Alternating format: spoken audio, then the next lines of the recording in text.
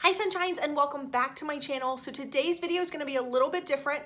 I did tell you this year I wanted to be a little bit more vulnerable with you and share the real life. I have been trying to do that more on Instagram. I've been sharing more how I'm feeling and showing you like the mess of the house, because I do feel like sometimes we watch YouTubers or Instagrammers and we think that their life is perfect, and nobody's life is perfect. But I definitely wanted to be a little bit more transparent this year. I did allude over on Instagram that I was feeling like sad in January. I couldn't sort of pull myself out of it. I've since realized that I wasn't sad, I just wasn't really having any emotion. Like normally I'm sort of bebopping through the house and singing and happy. I wasn't sad, I wasn't happy, I was just kind of meh, and I couldn't figure out why, and I couldn't get myself out of it. And I've really been struggling for the past few weeks to figure out why. So I'm just gonna share some of my vulnerabilities with you. I'm going to ask that you're very respectful in the comments, because when somebody's being vulnerable and then you attack them in the comments, which this community doesn't do, but if it's a drive-by person, I'm just gonna ask everyone to be very respectful. And because if you want to be vulnerable in the comments, I want it to be a safe place for you too. So I wrote some notes down because I feel like I could be rambly with this topic. I don't know, I might still be rambly. But basically, I think I shared this in my mukbang video. I had a fabulous after Christmas. The boys were gone for 10 days. It was just me and Emma home. We ate what we wanted. We watched what we wanted. We went to the movies. We did what we wanted. We had no agenda. We didn't have to be anywhere. It was glorious. It really was amazing. And then January hit, we got back into our real life. The kids went back to school and I was like, okay, I'm ready to get back into the routine, because I was hitting it pretty hard in December. I think I filmed 28 videos in 30 days. So I was ready to jump back into YouTube and just hit it hard. And I just wasn't feeling YouTube. I wasn't feeling anything about any of my life. I just, like I said, did not have any passion, I guess, for anything. And it was kind of frustrating me because I'm typically a very positive person and typically very an upbeat person. And I just couldn't find that within myself. And so I even took some time in January and said, okay, you need to focus on contentment. Something is wrong. Let's focus on contentment. So I decided to just have like a no spend. I didn't even talk to my husband or my kids about it. I haven't really still talked to them about it. You know, I have a lot of books that I want to read. I have a sewing project. There's a couple like shows I wanted to watch. And I was like, you know what? I'm just going to work on being content at home and not kind of fill any voids with shopping. I'm not a big shopper anyway. You guys might not believe that based on my YouTube channel, but that comes out of a separate pot of money that I earn. So just really taking some time to be content. I also canceled a ton of boxes, and I thought I'm just gonna marinate and figure out what boxes I want to bring back onto my channel. I wanted to sort of update and bring some freshness to my channel. And so I thought when I get paid in January for my YouTube paycheck, I will go ahead and add a few more boxes in. And all the boxes that I thought that I wanted when I got paid, all of a sudden didn't seem interesting to me anymore. So I'm kind of in a rut there. I did add one box. A lot of you are wanting to see new clothing boxes. I'm going to be real honest with you. Those are not going to happen until the spring. I am very open to adding new clothing boxes and taking some away, but not until the spring. I just have a full winter wardrobe, and it's not fair to a company to ask them to send me stuff when I really don't need anything, that I'm going to be sending stuff back. Do you know what I mean? Anyway, so I kind of was not feeling my YouTube content, to be honest. Loving YouTube and loving you guys, but really feeling this overwhelming desire to want to change things. And I wanted to vlog. I can't figure out how to get my footage out of my camera into my Mac. I've done all the things and all the tutorials, and still I'm missing a piece. So that's been a little bit frustrating. Anyway, all that to say, there was nothing physically wrong with me. There's no reason for me to feel, I don't think it's discontent either, just that blah feeling.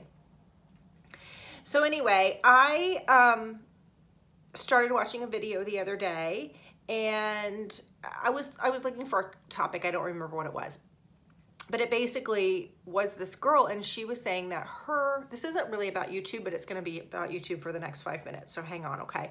She was saying her channel was doing so well that YouTube actually contacted her and said, and they gave her like an hour call or a 30-minute call or something, and gave her some tips that will help kind of move your channel forward. And so I wrote those down, and I was a little excited because it was all stuff that I could sort of fix within my channel, all really easy stuff. And to sort of go back, I will say that September for me was my absolute best month in YouTube ever.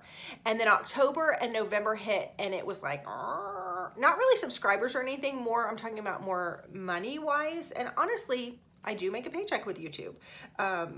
Which is fine. That's okay. I work really hard for it. I'm not going to apologize for it. I really, really love it. But when you're starting to make a paycheck and then it almost gets cut in half, it's frustrating. Well, YouTube changed their algorithm in October. Now, the algorithm for YouTube really dictates what videos are going to be in the trending page, what videos they're going to put in people's suggested feeds. Like if you liked this video, maybe you would like this one, which doesn't bother me because YouTube is a business. They're here to make money, and I feel so fortunate to be able to be on this platform. But I know big creators and little creators alike, we're all having a lot of trouble figuring out, you almost were like, what am I doing wrong? And I did the same thing in October and November that I was doing in September when I did so well. So it was very frustrating. And there are people that are succeeding with this new algorithm, and I'm so incredibly happy for them. Like really, I really want to always lift people up, no jealousy or anything. But it does make you think like, what am I doing wrong? Do you know what I mean? So I think that in the back of my head, there was a little bit of that. There was also some voices in my head saying, well, you want to vlog, but you don't have these little cute kids and this cute family and this fabulous house that you can vlog in, which is total BS. It's total BS. I started watching over 40 vloggers in December and was like, where are these voices in my head coming from? All that to say, we're back to January. And I watched this video. I can't really link the video because I don't even know who it was. I feel really bad.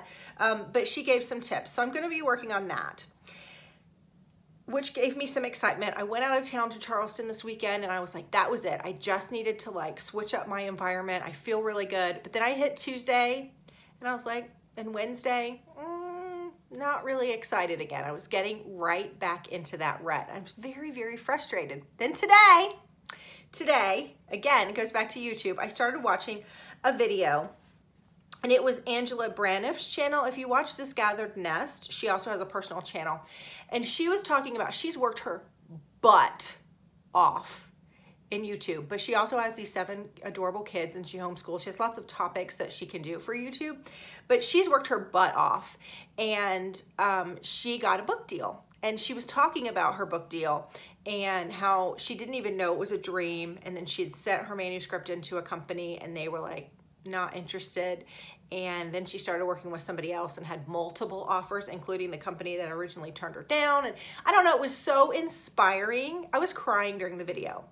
I was crying for her and happiness because I've watched her for years and years, but I was also crying for me, and I didn't even realize it until the video was over. And I realized that somewhere along the way, I stopped dreaming. Like that makes me, I want to cry.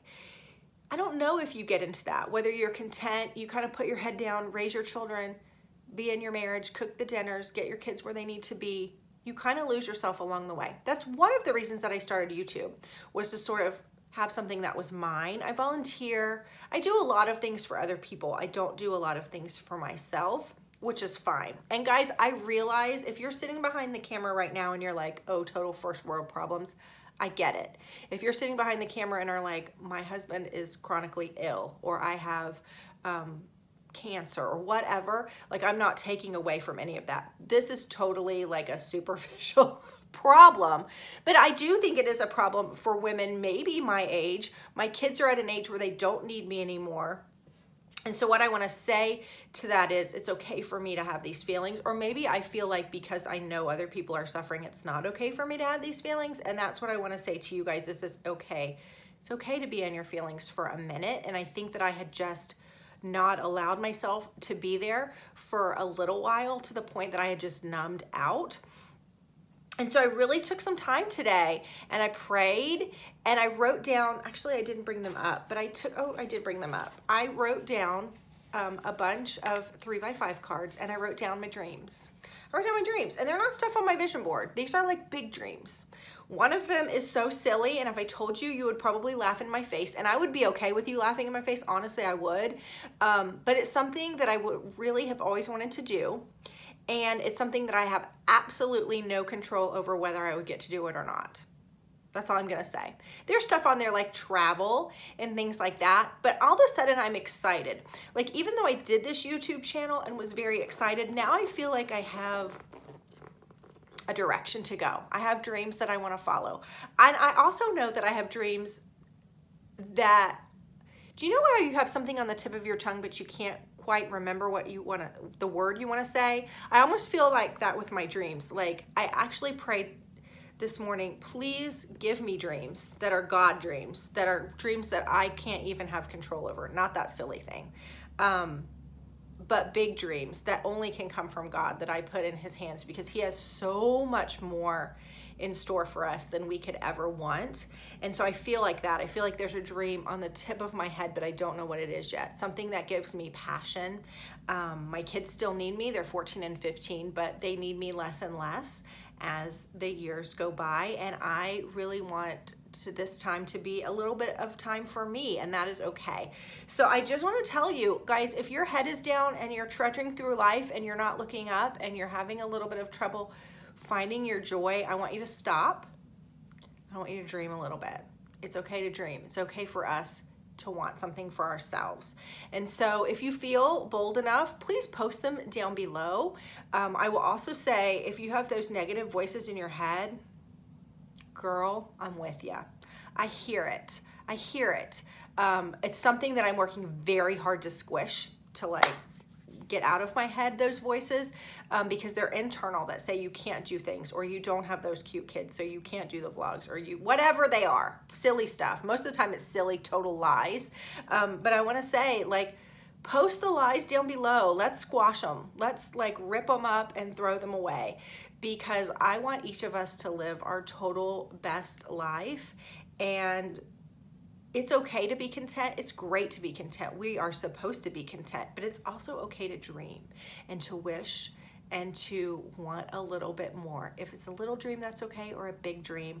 I hope this video didn't seem frivolous or silly, because I don't mean it to. I just want you to know that if you're feeling the same way, like, let's talk about it in the comments. Let's have open dialogue, because I don't know, I feel like I have myself back.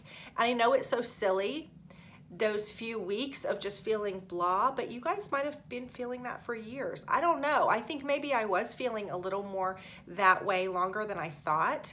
And so just really looking inside of myself and figuring out what it was. I'm thankful for that video I watched. I'm thankful for YouTube and my journey. Anyway, I hope you have a great day. My name is Kristy. If you're new, I would love for you to hit that subscribe button and give this video a thumbs up.